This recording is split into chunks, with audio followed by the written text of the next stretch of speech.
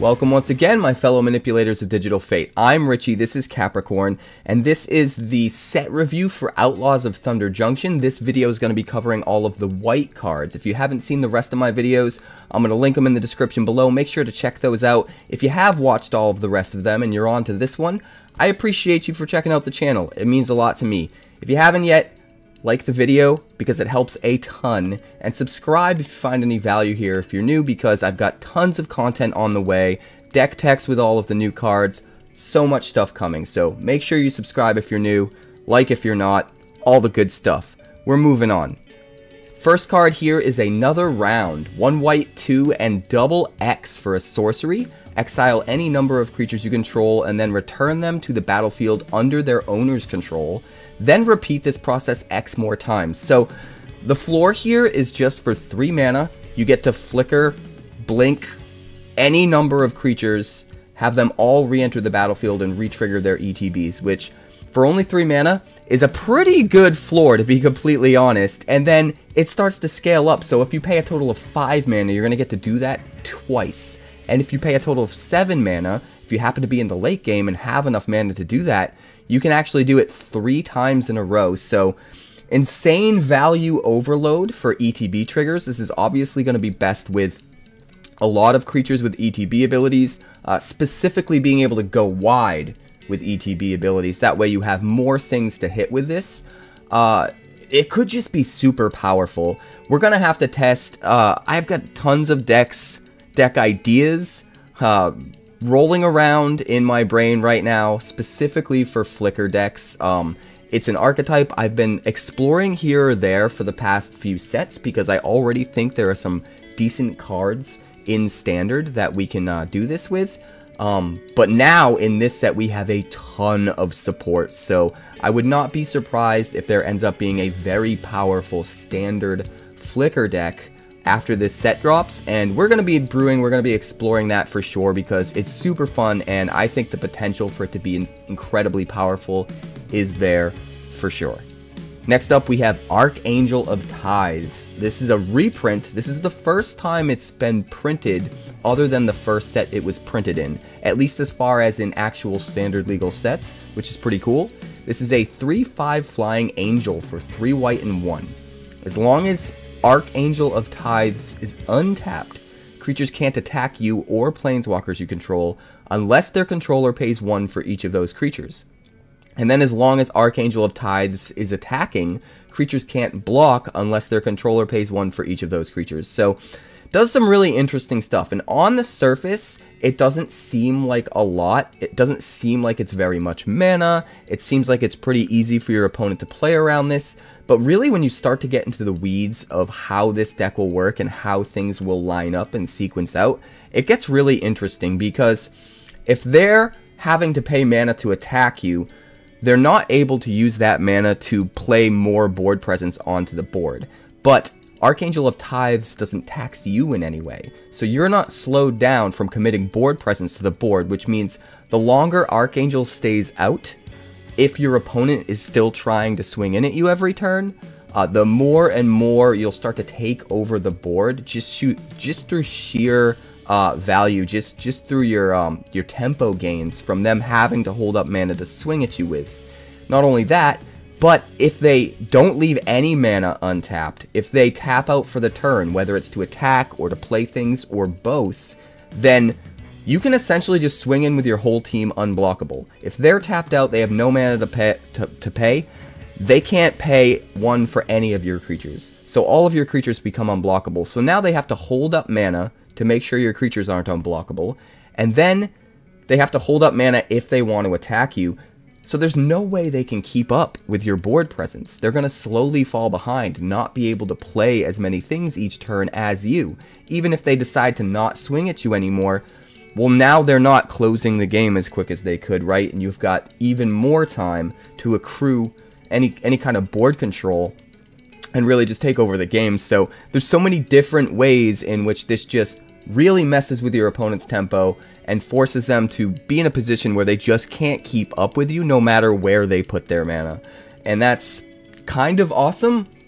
So I can't wait to mess around with this card in Standard. I definitely think I already have an Angel deck that I think is pretty awesome, and this is going to slot in really well, and in fact, it might even be a completely new Angel brew with all the new cards that we have, because there might be that much new potential.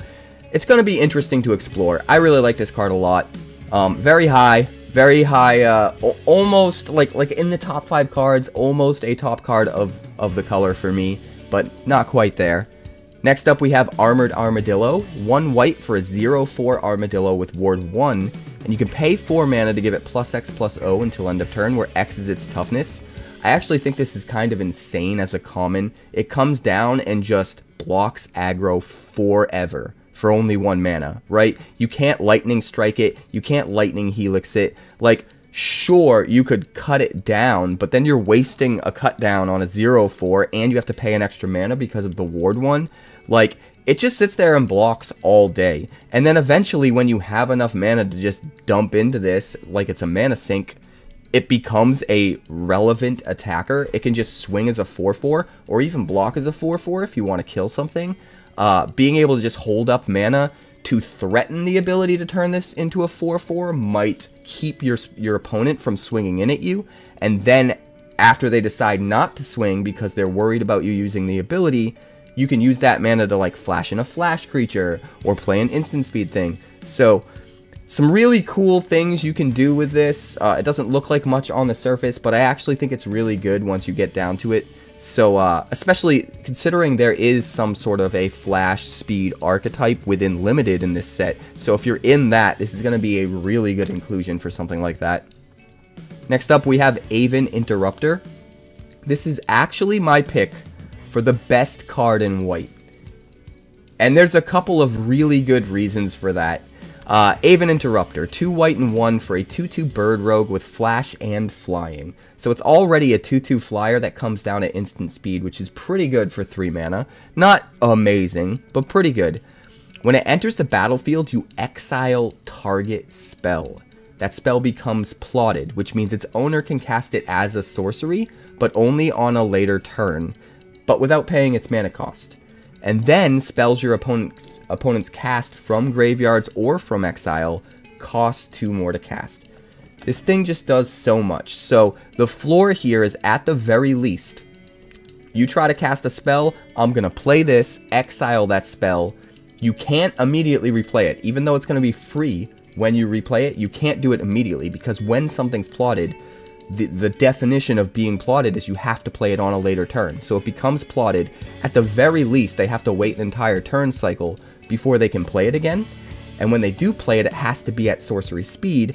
And because of the second static ability there, it's going to cost 2 mana. It's not going to be exactly free. It's still going to cost 2 mana. So worst case scenario, this gives you some nice flash flying tempo that delays their best important spell that you need to hit by a whole turn cycle, and still make sure it costs a little bit when they play it.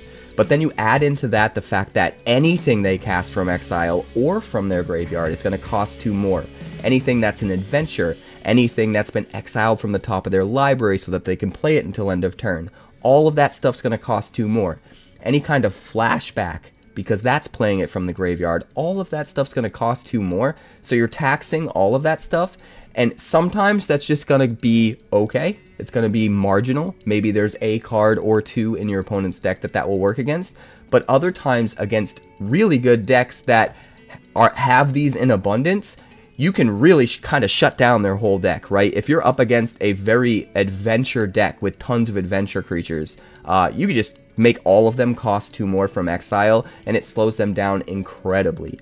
But then there's another mode on this, where if you use this to exile any spell that needs to be cast at instant speed, because the plotted card can only be played as a sorcery, that spell is effectively gone forever. And the most notable thing that I can bring up, the best example, is Counterspell itself. If they try to counterspell something, you can use Aven Interrupter as a hard counterspell to that counter. A counterspell that exiles their counterspell, because when it enters the battlefield, it'll exile that counterspell, it becomes plotted, but it can never be cast. because it can only be played at sorcery speed, and there's never going to be something on the stack to counter at sorcery speed. So this effectively completely shuts down all counter spells. It's a counter to a counter. And if there's anything else that needs to be played at instant speed to be really good, maybe certain combat tricks, stuff like that, you could shut those down pretty well as well. So there's that. But that's not it. Then there's another mode that's pretty crazy as well. And that's anything that's a really bummy expensive play that can be cast for much cheaper. And my best example for this is Virtue of Persistence, right?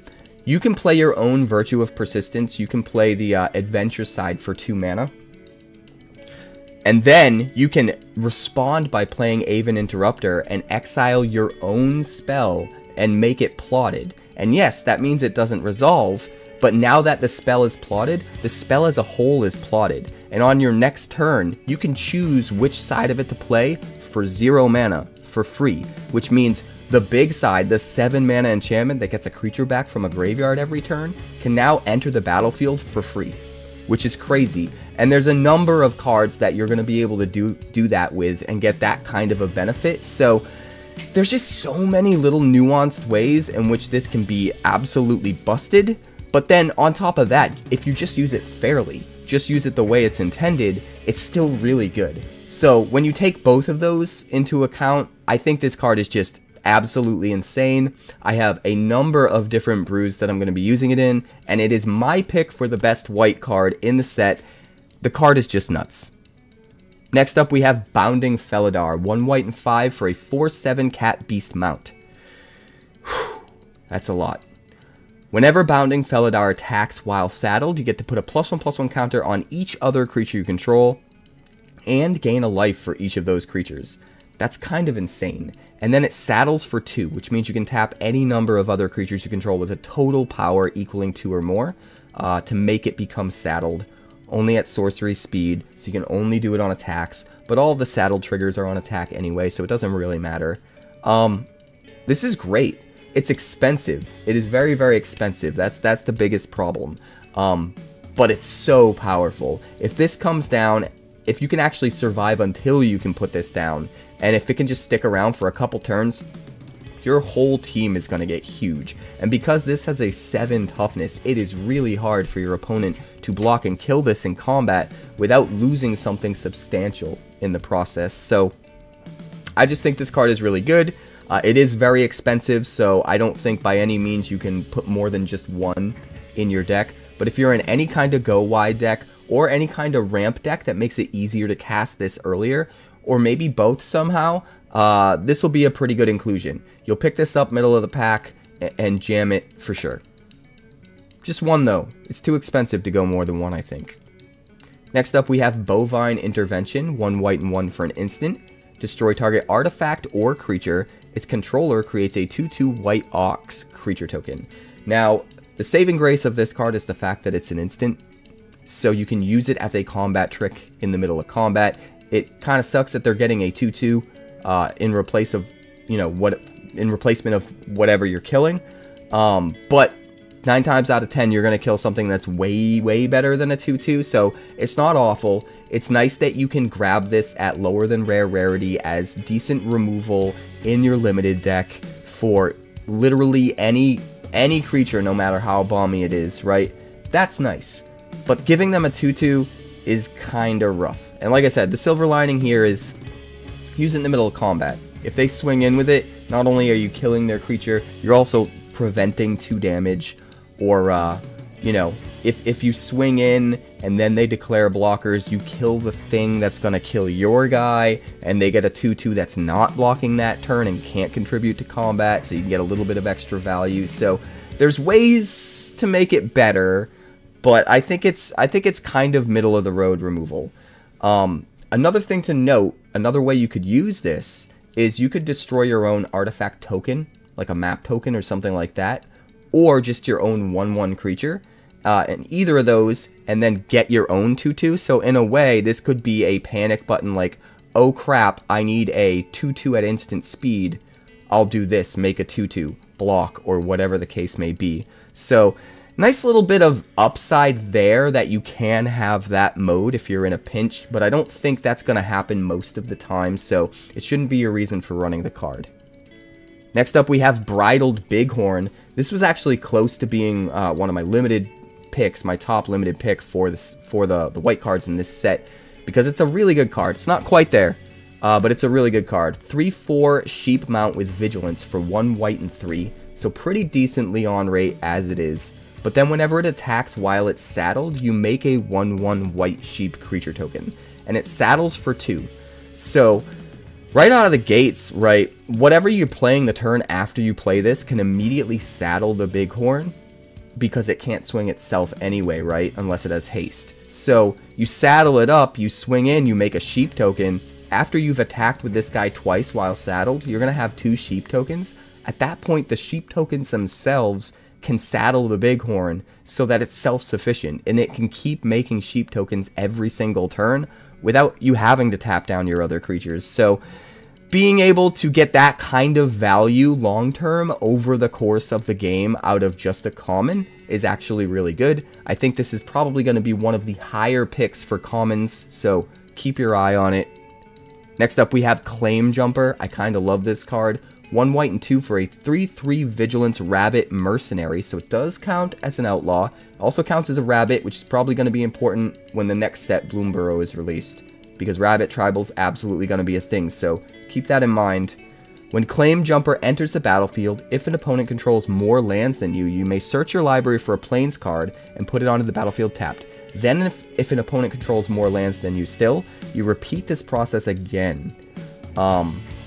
So this can get up to 2 lands onto the battlefield tapped while still being an on-rate 3/3 Vigilance body for 3. And all of that is just awesome. This is going to be especially good against any kind of a ramp deck, because they are going to be ramping up their land, and this just lets you keep pace with their ramp without losing tempo, without losing the opportunity to put pressure on the opponent by putting bodies on the board that can swing in, right? So being able to keep up with the ramp deck's ramp without losing any of your aggression is super awesome. So at the very least, this might be a really good sideboard card, but I have a feeling there are going to be some standard brews around it for sure. Another thing worth pointing out is you can grab any Plains card. It doesn't have to be a basic, so this is a good way of fetching your Triomes or your dual lands that count as Plains, and being able to get those onto the battlefield for free. So pretty awesome card here. Next up, we have Collector's Cage. This is actually my pick for Sleeper in the set, and don't get me wrong, there are plenty of people who are liking this card and thinking it's good, but I don't think most people realize just how good it is yet.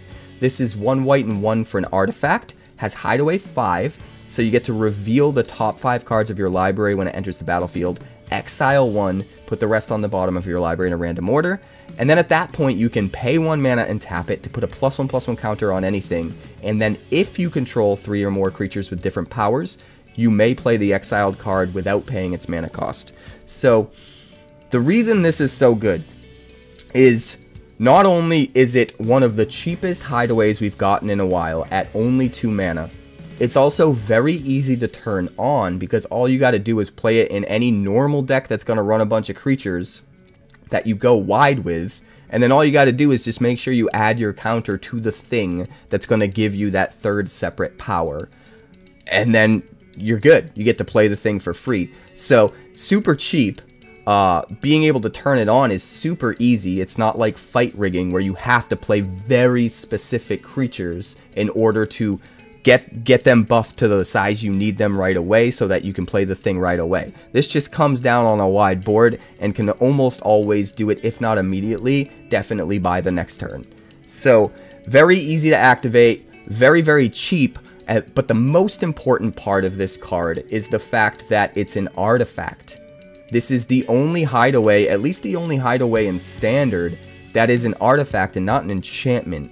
And that's super important because almost all of the things in Standard that flicker, that blink permanents, cannot hit enchantments, but they can hit artifacts. That was a very specific change they made after sagas became a thing, because they realized that blinking sagas was just crazy and out of control and too much value.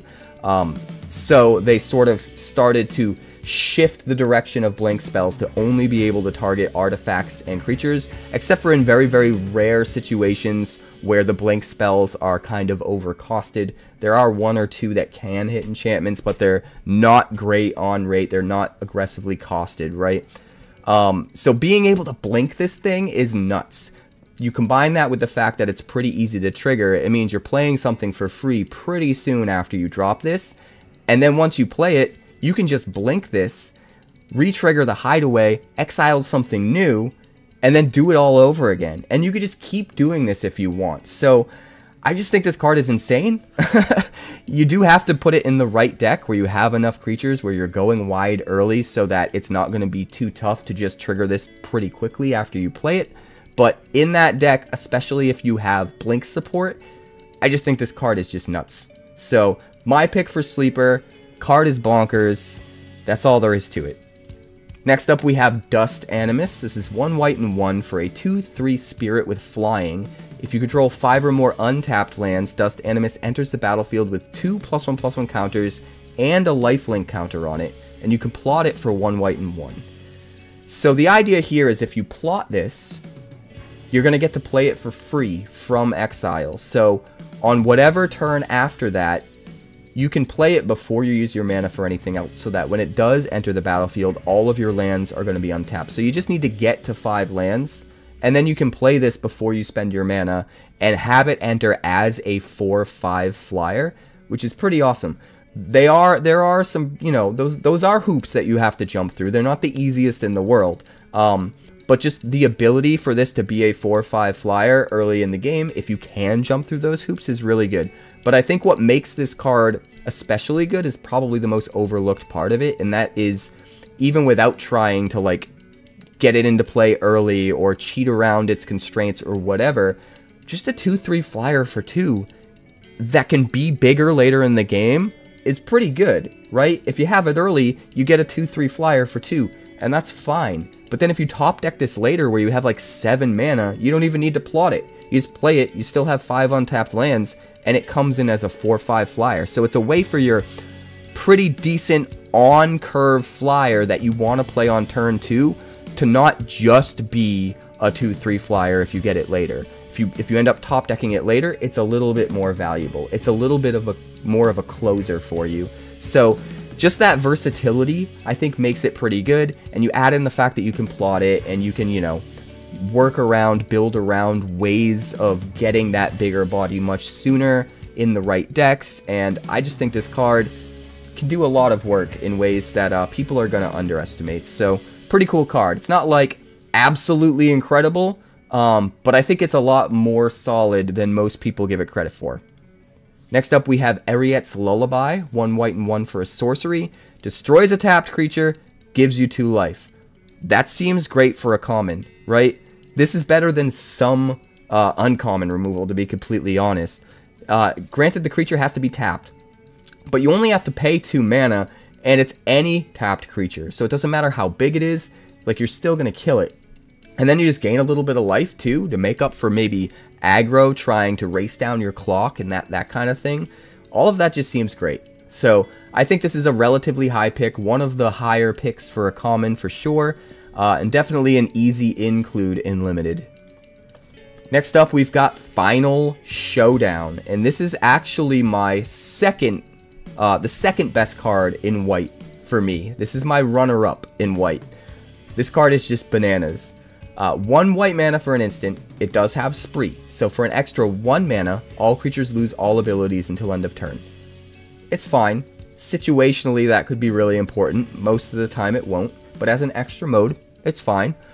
Plus 1 mana, choose a creature you control. It gains indestructible until end of turn. So for just 2 mana, if you ignore all the other modes, you can just use this as a way to save your dude, as a combat trick in combat, or in response to a removal spell, or whatever. But then the meat and potatoes here is for an extra 2 white and 3, destroy all creatures. So 6 mana, instant speed, Wrath of God. Full stop. Yes, 6 mana is a lot. It's more than the 5 mana you have to pay for Sunfall. I get that, but instant speed is insane. you can wait until their turn so that they commit even more creatures to the board, and you get to make sure they're all dead too. You can do it at the end of their turn so that you get to play out all of your new board state stuff before they do, instead of having to use the mana on your turn for a sorcery speed sweeper, and then they're the first player that gets to start rebuilding. You could just do this in the middle of combat, right? You can declare blocks, and then your opponent tries to cast some tricks to blow you out, and you go, screw it. Instant speed, I'm just gonna wreck everything. Your tricks are wasted. Congratulations, you gave me more card advantage. I was gonna nuke everything at end of turn anyway. So you can do all of that. But then on top of that, if you have an extra mana, now that first ability, that situational ability, is starting to look a little bit better. Because if you're up against a deck with a lot of death triggers, and they're gonna get a bunch of triggers when all their stuff dies if you cast this as a Wrath, well, now you can turn all that off for an extra mana. You can make it so all creatures lose all abilities until end of turn. So no death triggers, none of that. Situationally, you can make sure they don't get those if you need to. And then if you have enough mana to just pay for everything, you can give your best creature indestructible so that it doesn't die in the Wrath. Not only is this an instant speed Wrath, it's an instant speed Wrath that for an extra mana is going to leave behind your best guy and leave behind nothing for them. Like, the versatility and reach of this card is insane. Yes, it's expensive. It's not going to take the place of Sunfall because of that, but it's a whole different kind of broken. And it's absolutely going to see a lot of play. It's going to get really annoying. Welcome to control decks. Good God. Next up, we have Fortune, Loyal Steed. 1 white and 2 for a 2/4 legendary beast mount. When he enters the battlefield, you scry 2. And whenever he attacks while saddled, at end of combat, you get to exile it and up to 1 creature that saddled it this turn, and return those cards to the battlefield under their owner's control. And it saddles for just 1. So, this just does a lot. You play this in a Blink deck, obviously, right? Blink and Flicker is getting so much support. We've already talked about that. This is just an engine for blinking and flickering. It's almost like a mini Yorion that you can just use every single turn. But it can only flicker one thing, right? It does have to flicker a creature too, so keep that in mind. But you just saddle this with whatever creature has a good ETB that you want to get. You swing in. Not only do you get to swing in for 2, but when you flicker the other creature with the ETB, you're also flickering Fortune himself. They're both coming back into play. You're getting your ETB, you're getting his ETB and scrying 2 again, and then you're also having him untapped so that he can be a blocker. It's almost like he's swung with Vigilance. It's almost like he attacks as a 2/4 Vigilance when he attacks scry 2 and flicker your dude. And if you think about it that way, it's kind of crazy. He just does so much. He's just so good. He can't be cut down. He can't be lightning struck or lightning helixed. Just, there's so many little tiny silver lining things that make this card so incredibly good. I can't wait to brew a Blink deck with this guy. The potential is there and it's so real. So it's going to be super fun. I can't wait. Next up, we have Frontier Seeker, 1 white and 1 for a 2/1 human scout. This was actually almost my limited pick for best limited card, but there is one card that I think is just a little bit more valuable that we'll get to later. But 2 mana for a 2/1 human scout. When it enters the battlefield, look at the top 5 cards of your library. You may reveal a mount card or plains card from among them and put it into your hand. Put the rest on the bottom of your library in a random order. So even if you just fetch a plains, getting a 2-power creature for your 2 mana that also gives you that card advantage, fetches you a plains, make sure you don't stop hitting your land drops, and thins out your deck a little bit so that you can draw into more gas.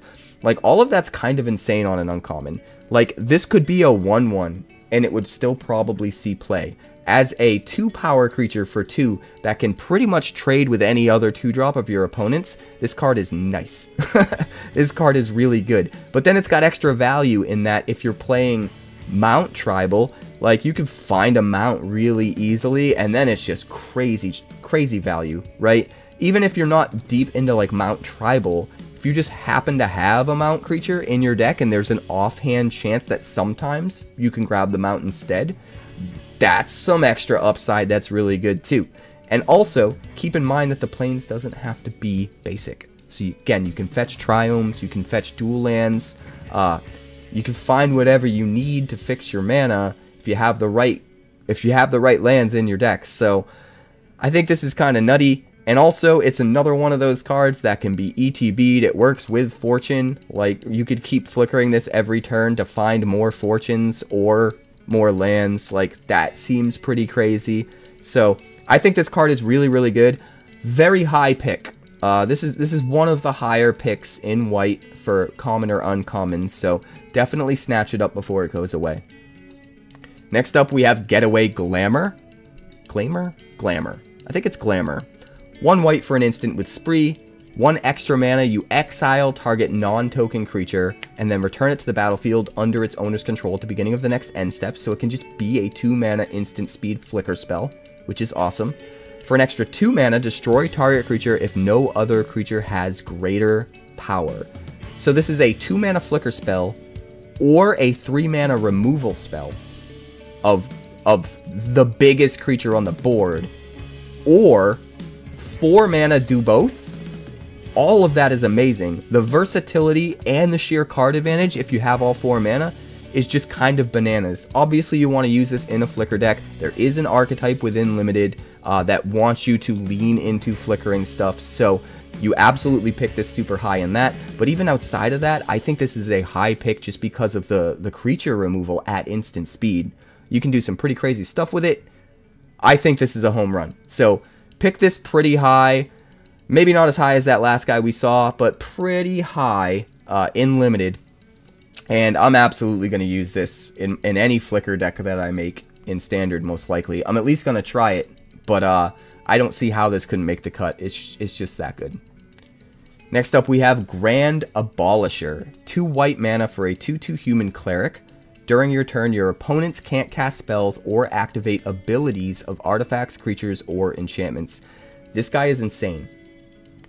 This is a reprint, so we already know that this guy is insane. But he's especially good in this set because we have mounts, and mounts require you to tap other creatures to turn on their abilities. So if your opponent tries to, you know, hold up any tricks and, you know, butt their nose into your business, you saddle your guy and try to swing in, and then they kill your mount and you don't get the trigger, but you wasted your guy tapping him for nothing to saddle something that just ended up eating a removal spell. Feels real bad. If you have Grand Abolisher on the battlefield, opponent can't do that. They can't mess with your stuff on your turn.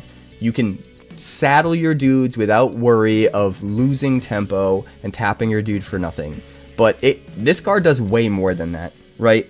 Just shutting down counterspells completely with how good the counterspells have been getting up until this point is pretty surreal. Shutting down flash decks, any instant speed interaction at all, even regardless of mounts, like, this guy's just nutty. I expect him to be a huge staple in sideboards, for sure. And I'm kind of thinking there might be some sort of a new prison deck in Standard that could use this guy as well as part of the main deck. What deck could that be?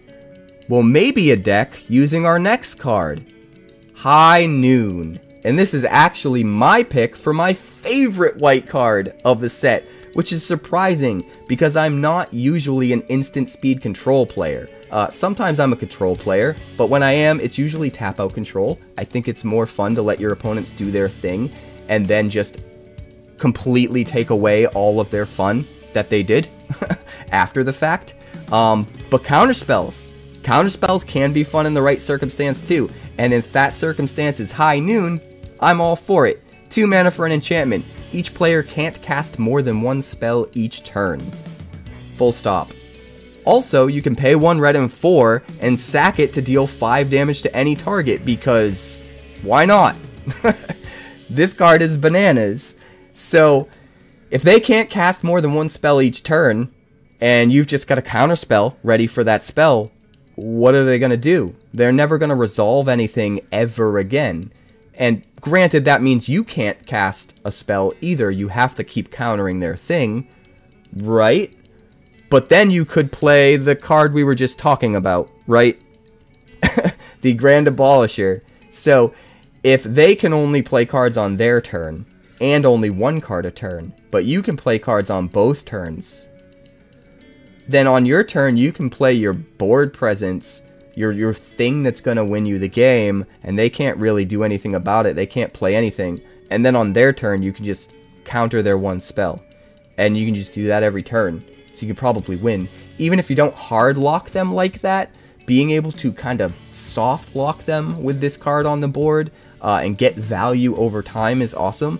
And then the fact that you can use it as removal is just kind of wild. Oh, they got their Sheoldred out. If you're desperate, just sack it, kill the Sheoldred, right? 5 damage is enough to kill Shelly, and that's important. But what's easily overlooked about this card that's even better is you can do that 5 damage to any target. So you can target their head. You can just put this out, soft lock them down, just make them feel all sorts of bad, and then if you get them to 5 damage, just sack the thing and kill them. So it's almost like it reduces their starting life total to 15, as well as making it so that they can't cast more than one spell each turn. And that just seems kind of crazy to me. So, I don't know. I just kind of love this card. My brain, the gears are grinding to try to find ways to abuse this and play this. I really want to play this in like a flash tribal deck, because if I can flash something in on your turn and play something on my turn, but you can only ever play something on your turn, I'm just gonna pull ahead over time, right? So I don't even know if we need to like completely break this card. I think just that alone could be enough to make this card pretty gnarly. So it's a really good card. It's a really good card. Next up, we've got Holy Cow. It's a really holy card. Nectar of the Gods. Sorry I didn't warn you ahead of time, but coffee's important. Sweet nectar. Now where were we? Holy Cow. 1 white and 2 for a 2/2 Ox Angel with flash and flying. When he enters the battlefield, you gain 2 life and scry 1. Now, cards like this have drawn a card when they enter the battlefield in the past, but they didn't have all of the upside that Holy Cow has. So being able to scry 1 is at least as close as you can get to drawing a card, and effectively will work in a similar fashion in Limited, where you're going to be able to dig 1 card deeper, get 1 turn closer to your bomb, which is really important, or sometimes to that land that you need to make that next land drop with. So that can be really important and really effective. But also just the flash flying body sometimes can come down when your opponent least expects it. Maybe it can block really well, kill one of their 3/2s. And gaining a little bit of life helps mitigate some of the damage coming across from aggros. So all in all, it's a nice little card here, a nice full package of value. And I think you're going to want to draft it relatively high, at least for a common. You're probably going to want to jam one of these in your deck. That being said, it's not like a first pick, it's not a super high pick or anything like that. It's probably going to table, so pick one up when it comes by. Next up, we've got Inventive Wingsmith. This is 1 white and 2 for a 2/4 Dwarf Artificer. At the beginning of your end step, if you haven't cast a spell from your hand this turn, and Inventive Wingsmith doesn't have a flying counter on it, you put a flying counter on it.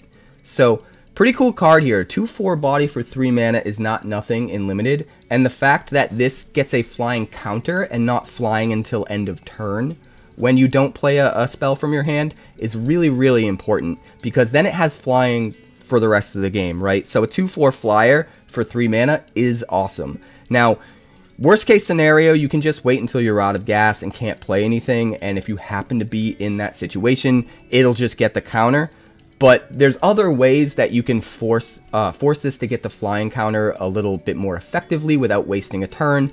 You can go really deep into plot, make sure you have things to cast with plot, so that if you're exiling something from your hand with plot, you're not actually casting something, so you'll get the flying counter.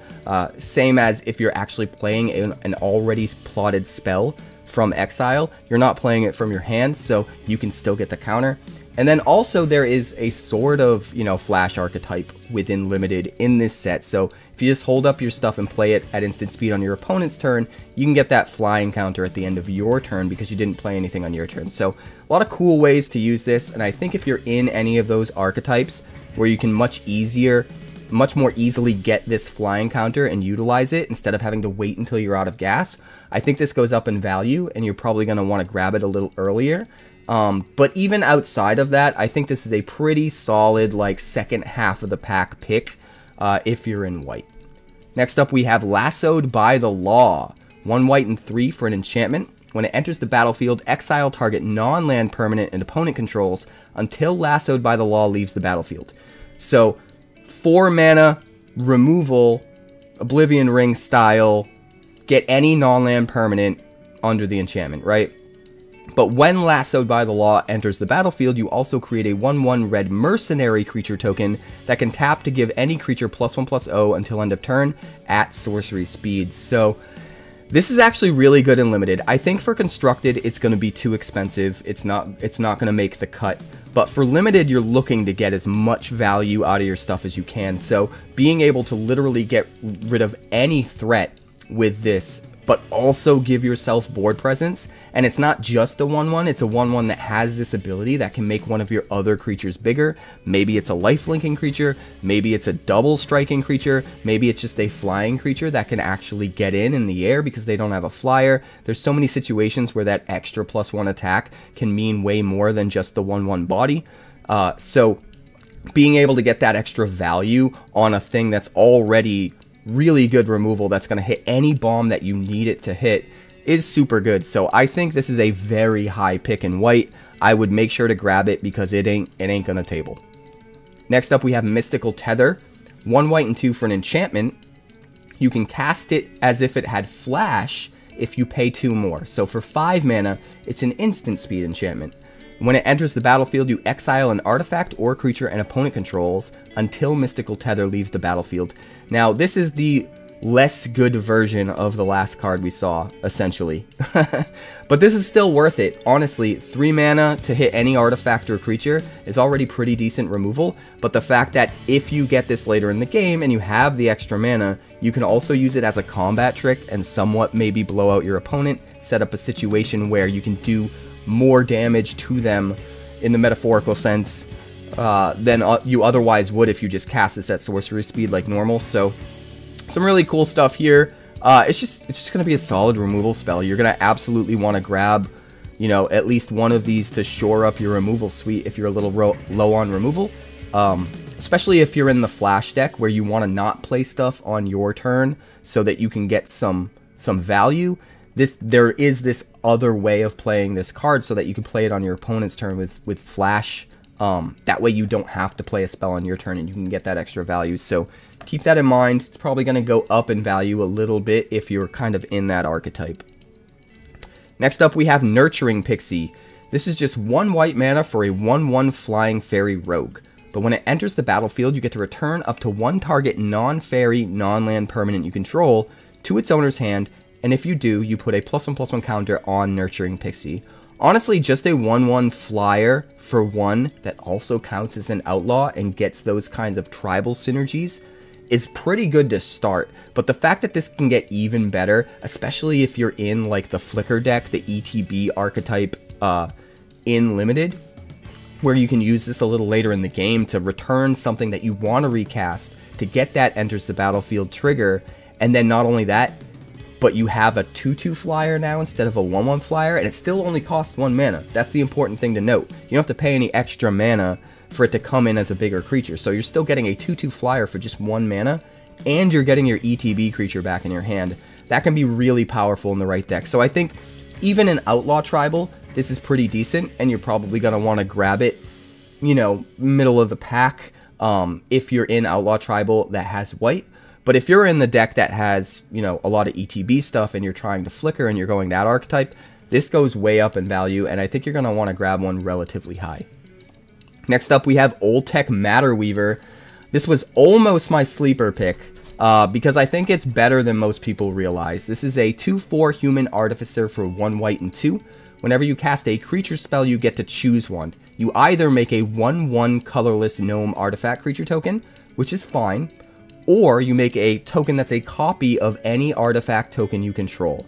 So, first of all, even if you don't have any crazy big artifact tokens, just the versatility here of literally every single creature you play triggers this and makes either a 1/1 token or a copy of a treasure token or a blood token or a map token or a clue token or any of these little insignificant tokens, just getting to make any one of those, whichever one's going to best serve you in the moment, every single time you cast a creature. And that's the important thing to note. It's literally every creature you cast. It doesn't matter how you cast it or why you cast it. It doesn't matter if it's only once a turn, none of that crap. Like, just every single creature you spell is going to trigger this. And even if you don't have a token to copy, you at least get a 1/1.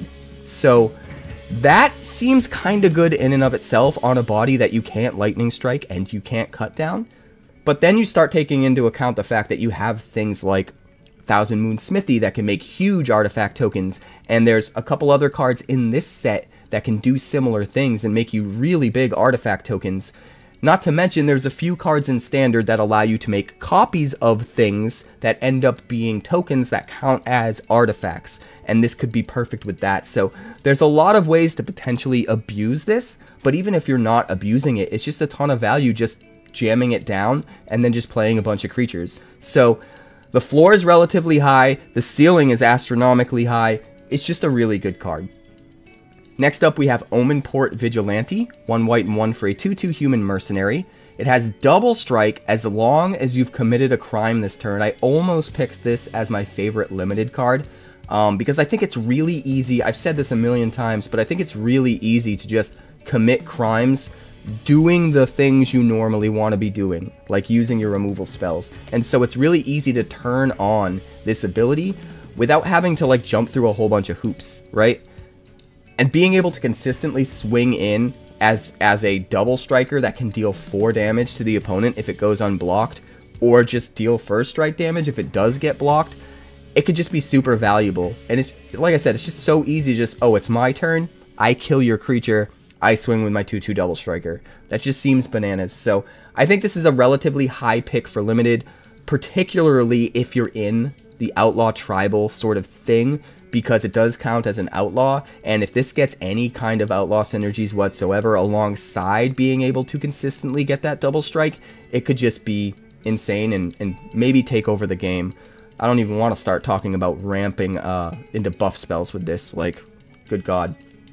Next up, we have One Last Job. This card is awesome. I considered this as a sleeper as well. 1 white and 2 for a sorcery. It has Spree. For an extra 2 mana, you return target creature card from your graveyard to the battlefield. For an extra 1 mana, you return target mount or vehicle card from your graveyard to the battlefield. And for an extra 1 mana, you get to return an aura or equipment card from your graveyard to the battlefield. The main stipulation being it's attached to a creature you control if you do that.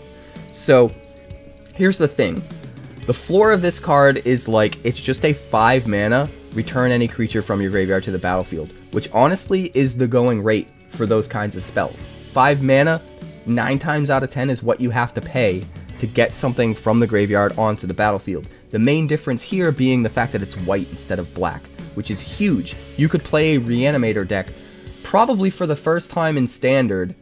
I think there's enough support now with this card as well. You can actually probably play a Reanimator deck that doesn't have any black in it whatsoever, which is kind of crazy. But it's also a card advantage kind of card, where you can actually use all of the modes and get 3 things back if you have the mana. So just being able to use a normal Reanimator spell that gets a big bomb out of the graveyard way earlier than you should, that could also be way more than that if you have it a little bit later in the game with some leftover mana, that alone seems pretty gnarly. But then you start to take into account the types of things you can bring back. Like, one of the mounts you could return would be the big 6 mana red Calamity mount, which is huge, and it saddles for 1, and then when it attacks, it makes 2 copies of whatever saddled it. Like, bring that back and another bomb, and then saddle it with the bomb, and when it swings, it makes 2 more copies of that other bomb creature. That seems insane. You can do all of that for 6 mana. Or, if you play Jace, you can plot this, and you don't have to pay the base cost of 3, and then for just 2 mana, you can reanimate something. Or for just 3 mana, you can reanimate anything and that mount we were talking about.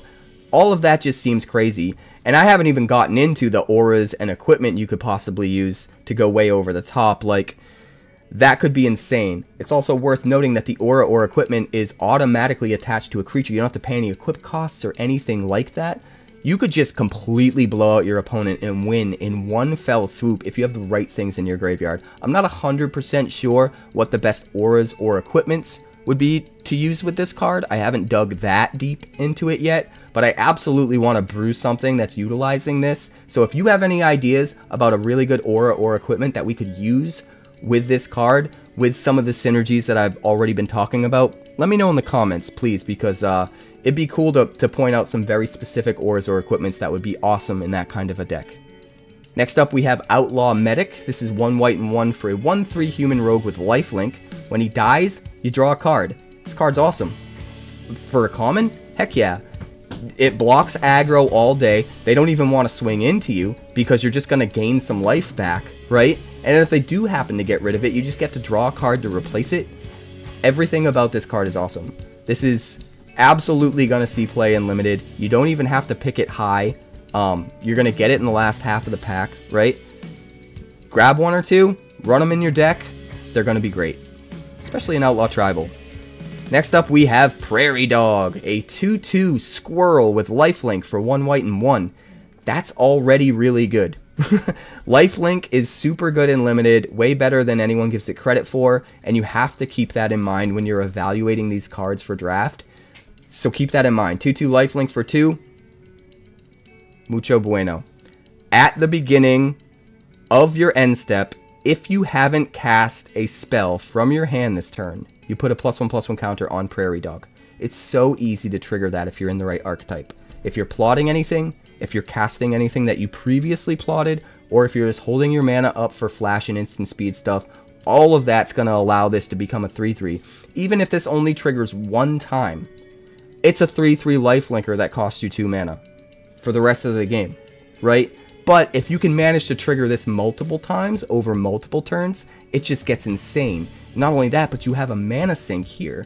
So later in the game, when you have extra mana held up, not only are you not casting a spell, because you're going to use that mana on the ability, so it's going to get a +1/+1 counter like that, but the ability is going to trigger for 5 mana, and you're going to get an extra +1/+1 counter on it as well. Not to mention, if there are any other creatures on the field that are getting +1/+1 counters, they're going to get extra +1/+1 counters when you use that ability. So if there's any kind of a +1/+1 counter archetype in Limited in this set, this card can absolutely slot into that, but it's going to be especially good with plot and with flash things. So very high pick if you're in those archetypes. Definitely want to jam it.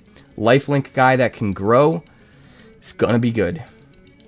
Next up, we have Prosperity Tycoon, 1 white and 3 for a 4/2 human noble. When it enters, you create a 1/1 red mercenary token that can tap to give something +1/+0 at sorcery speed.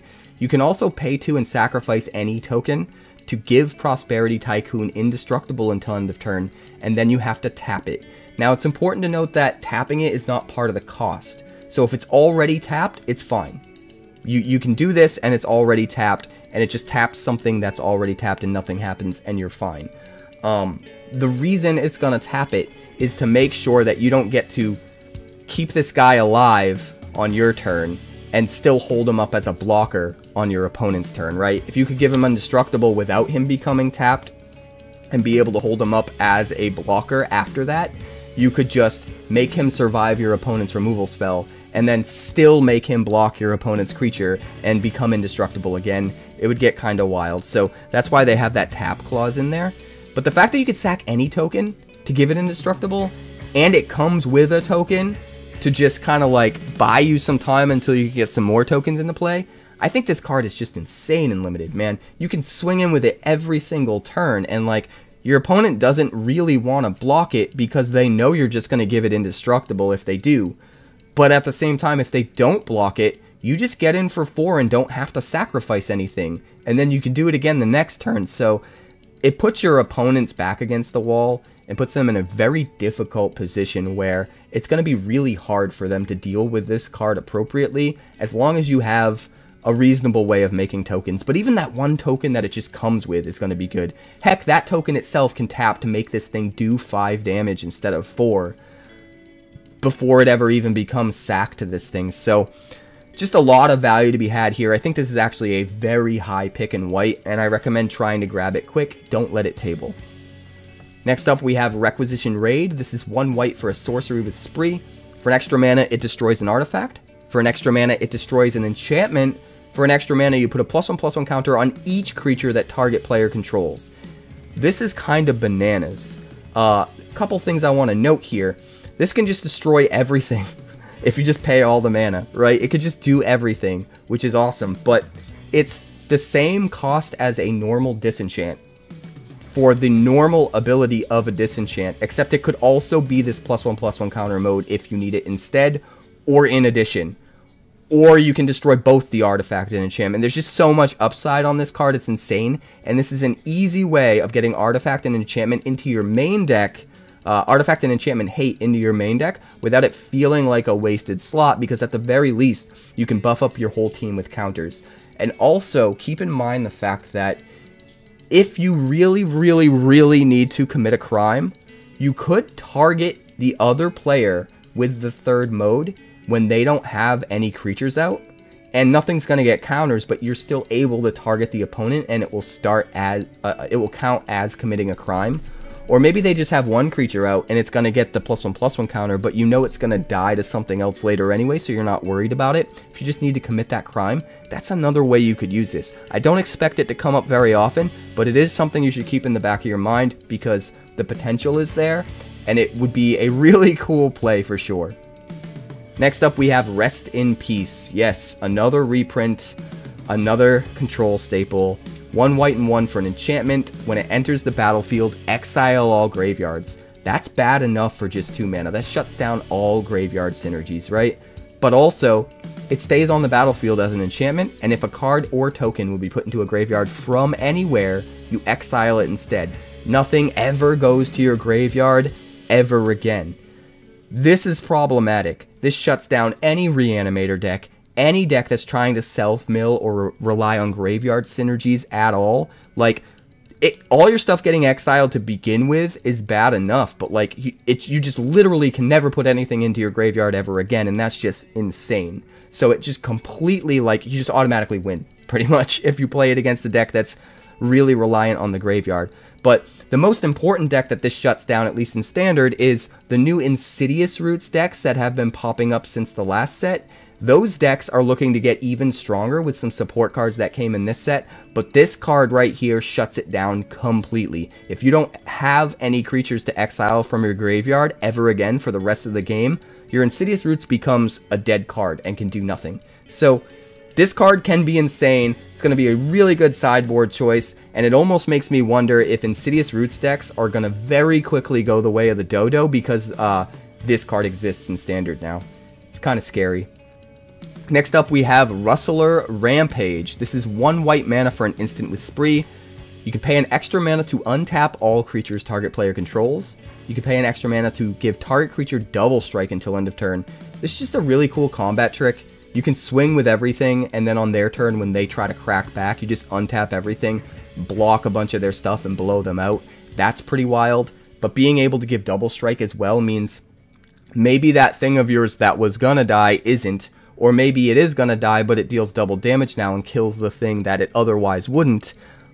And because of that mode, there's a little bit of upside here in that you could use it on your turn. So maybe you're not saving it to blow them out as a surprise after they attack, but you can still give something double strike when you're attacking to get in for extra damage, and just pay the extra mana if you want to still untap all of your creatures. Even though it's not a surprise, they're still untapped to block on your opponent's next turn. So a lot of cool ways to use this card. I think it's a relatively high pick as long as you're really deep into going wide with creatures. And it's hard to know that super early in the draft. So you might not want to grab this right away, but by the time you get to pack 2 and you know that you're going that direction with your deck, this probably ends up being a decently high pick at that point. Next up, we've got Shepherd of the Clouds. And yes, this is actually my pick for the best card in Limited for white. This is 1 white and 4 for a 4/3 Pegasus with flying and vigilance. Full stop there. That alone, super good in limited, right? A 4/3 flying vigilance, it's gonna swing in with flying for 4 damage every turn and still hang back to block any flyers that have 2 power or less and just eat them. In worst case scenario, you trade with their bigger 4 toughness flyer, but got to swing in first and get some damage before you did it. All of that is awesome. And it's only 1 white mana, so you get to splash this in whatever deck you need to. If it's just your splash color, it's awesome. But then, as if that wasn't enough, what really puts this card over the top and makes it my best pick for limited, because it's already a solid limited card, but not like a best pick. But what makes it a best pick is when it enters the battlefield, you return any permanent with mana value 3 or less from your graveyard to your hand. But if it was a mount, or sorry, if you control a mount, you get to return that card to the battlefield instead. Honestly, just bringing it back to your hand is kind of crazy enough. Like, that's just sheer value on top of a card that's already plenty good enough to be running. Any 3-drop, whatever you played on turn 3 and your opponent traded with it or they killed it with a removal spell, you just get it back. You just keep putting pressure on your opponent, and that's just insane value. But on the off chance that you also have a mount and it just goes straight into play, you get this huge tempo advantage of not having to pay for it next turn, being able to spend your mana on even more stuff and getting even further ahead. It's just a lot. It's a lot packed into one card. Granted, 5 mana is 5 mana, but this card is absolutely worth it. Do not pass it. It will not table. Grab the card, play the card. Next up, we have Sheriff of Safe Passage. This is 1 white and 2 for a 0/0 human knight. It enters the battlefield with a +1/+1 counter on it, plus an additional +1/+1 counter on it for each other creature you control. So it's another one of those counters matters cards that's going to work really well with that Prairie Dog card we saw before, because the activated ability can put more counters on this potentially.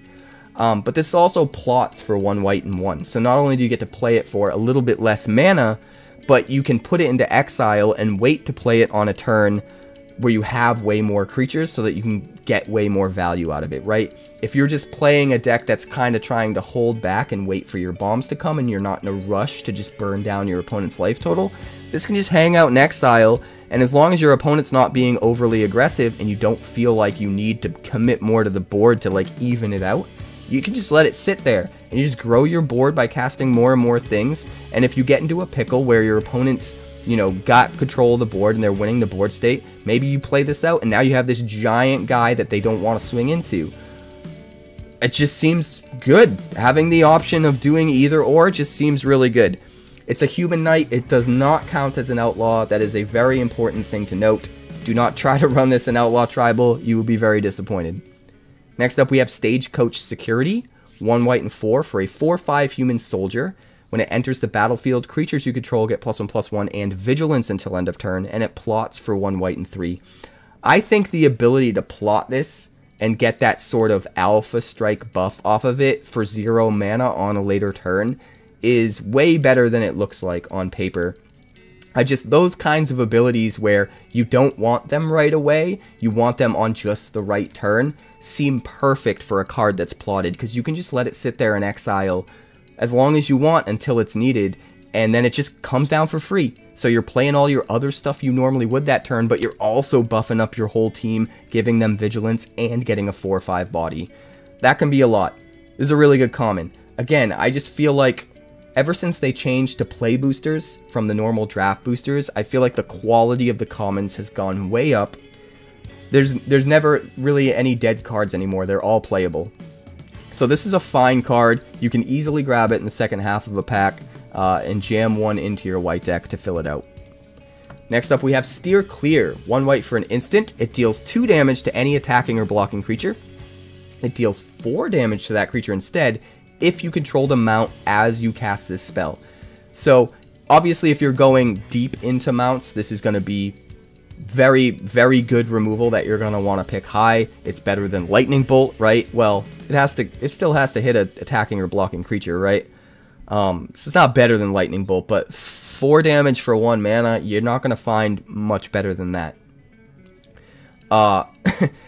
even if you're not super deep into mounts, right? If you just have a couple of mounts in your deck, it's still going to be really good because you've got basically a shock that has to be used in combat, but still a shock that could be way better than a shock if you happen to get one of your mounts. So it's just sheer upside.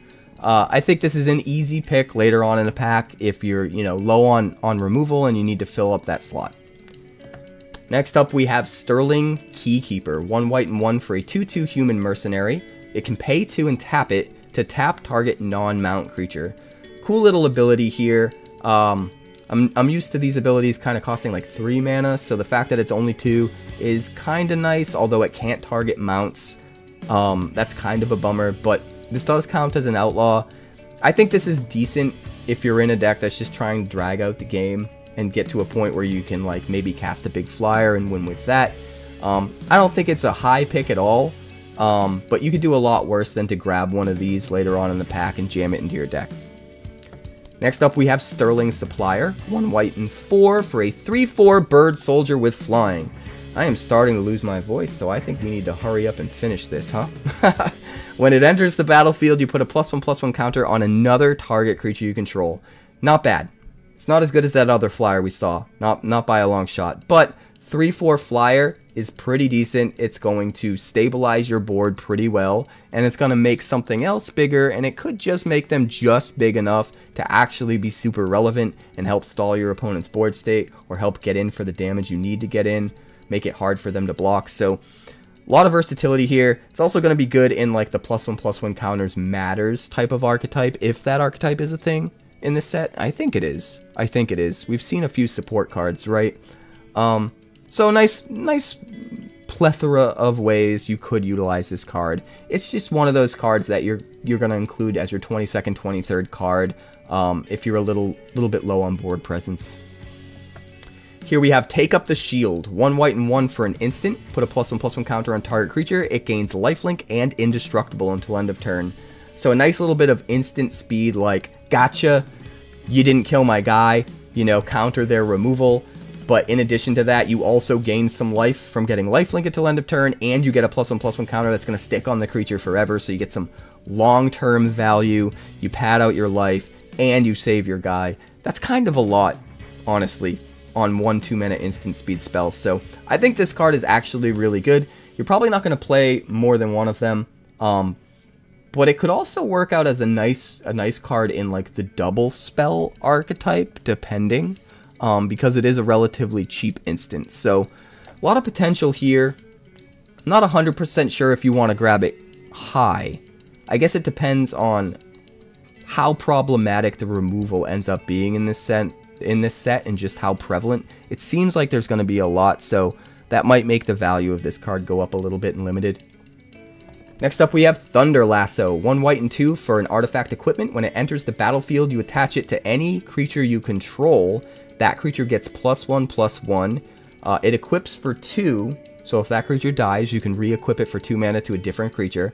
Whenever a equipped creature attacks, you tap target creature defending player controls. This is a little bit expensive.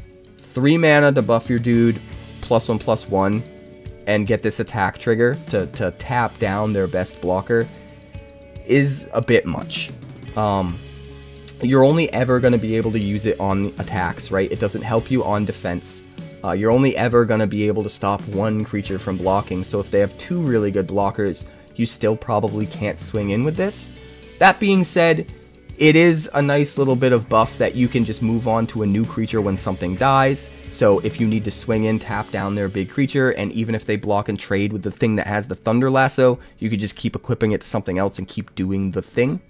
If they have just 1 flyer, you can equip this and swing in and make sure their flyers tap down so that whatever flyers you have are getting through for damage. So there's some cool ways you can use it, but I do think it's a bit expensive, so I'm not 100% sure I would pick it very high. This is one of those cards I'm actually going to have to test playing before I truly know just how good it is. It's going to be very dependent on how the rest of the cards in the format really play out. Next up, we have Trained Arinx. I actually kind of love this card. It was also almost a pick for best limited. 1 white and 1 for a 3/1 cat beast mount. You can saddle it for 2. and whenever it attacks while saddled, it gains first strike until end of turn, and you scry one.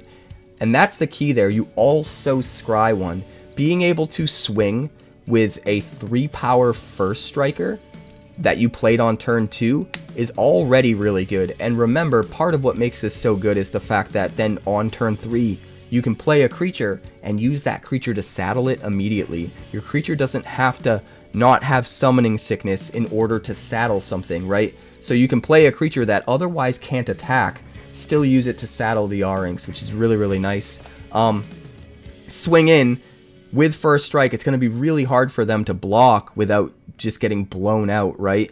And then every time you do that, you're scrying one. If you can just swing in with this saddled every single turn and never have to hold it back and not swing, you're scrying one every turn for the rest of the game, which is digging you one card deeper to your bombs. It's getting you the best of the top 2 cards set up for your turn cycle, for your draw on your turn, every single turn cycle. So it's like, if every turn you're drawing the best of the top 2 cards instead of just randomly whatever's on top, like, you're gonna have way more value than you otherwise would have. So I really think the potential for this to snowball and just attack saddled every single turn and always get you that value and eventually get you to a point where you just have way more value than your opponent is pretty crazy on a creature that can swing in protected by its own first strike that's activated as well. So I think this card's actually really good. I plan on picking it relatively high, at least for a common. Next up, we have Vengeful Townsfolk. 1 white and 2 for a 3/3 human citizen. Whenever one or more other creatures you control die, you put a +1/+1 counter on Vengeful Townsfolk. Okay.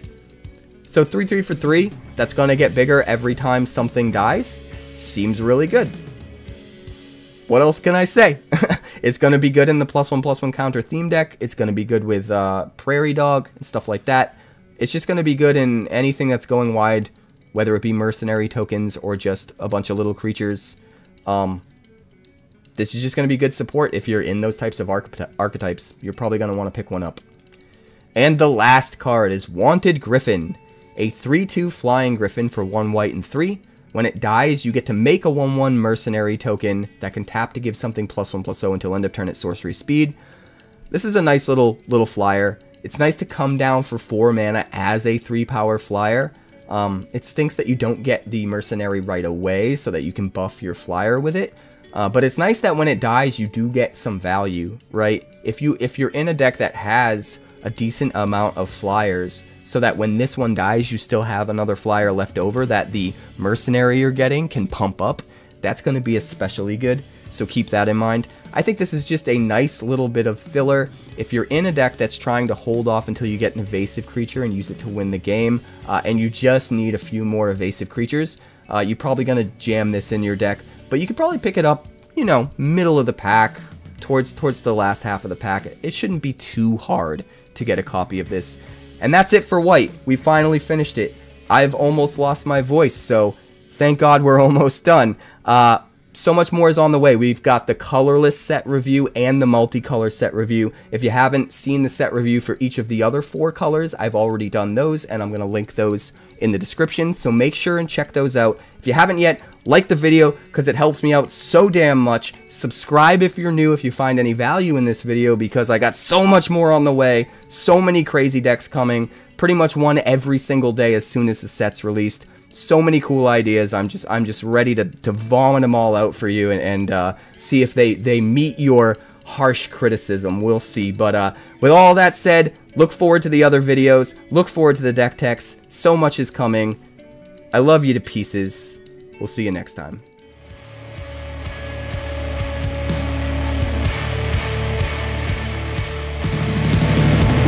Thanks so much for checking out my channel. I'd like to give a huge shout out to all of my patrons over at Patreon. Without you guys, this channel would not be possible, so honestly, thank you from the bottom of my heart for all of your contributions. If you haven't yet, like and subscribe. The more likes we get and the quicker we get them, the bigger this channel will grow and the faster it will grow. I'd love nothing more than this channel to become something very special for you guys, but it's entirely up to you how fast that happens. Also, if you'd like more deck techs, that's somewhere over there. And if you'd like to see what else the channel's been up to lately, that's somewhere up that way.